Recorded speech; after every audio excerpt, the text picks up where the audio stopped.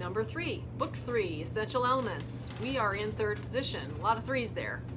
All right, so the first one, number 2, the one right before this video, we were in closed position. 1, 3, 4, no extensions.